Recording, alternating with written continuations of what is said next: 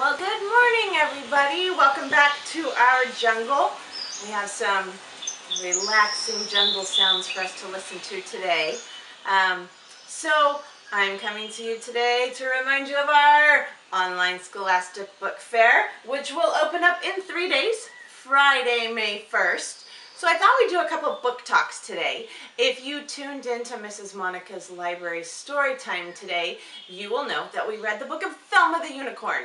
So the first book I wanted to show you today is called The Return of Thelma the Unicorn. So if you enjoyed that one, this one might be one that you're interested in and is available to check out or to buy on our Scholastic Book Fair. So in The Return of Thelma the Unicorn, the world misses its favorite unicorn, Thelma. She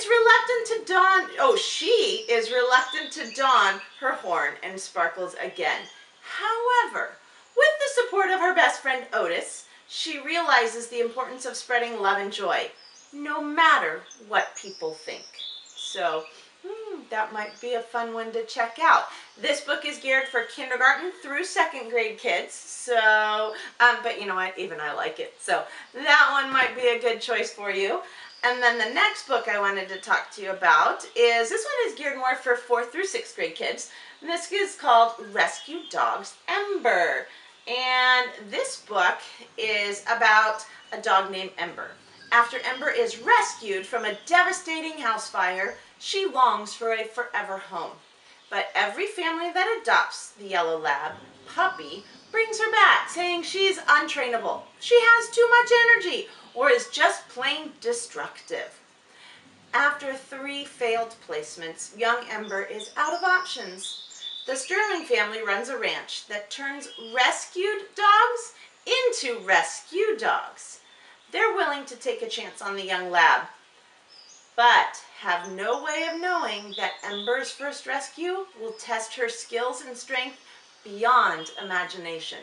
So, after reading that little synopsis on this book, you guys may have seen my little dog, Scarlet. She has way too much energy. So I thought that maybe I might just crack open this book and read it this week. So if I get a chance to do that, I will let you know what I think. So if